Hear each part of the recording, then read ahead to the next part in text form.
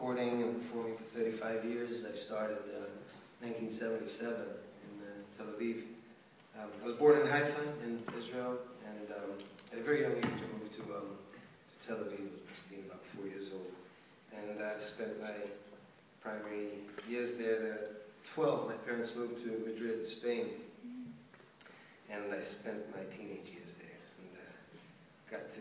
And fell in love with Spain, fell in love with the culture, with the language, with the bars. I mean, where else could you be 14 years old with bar hopping? You know? I won't go into any further details, although there's a question and answer later. I don't think I remember much more than that. Anyway, that's when I fell in love with the Spanish guitar. I mean, at the time, when I was just at that teenage years, I didn't really give much attention to Spanish guitar. I was more into the rock and roll and Hendrix, and that's my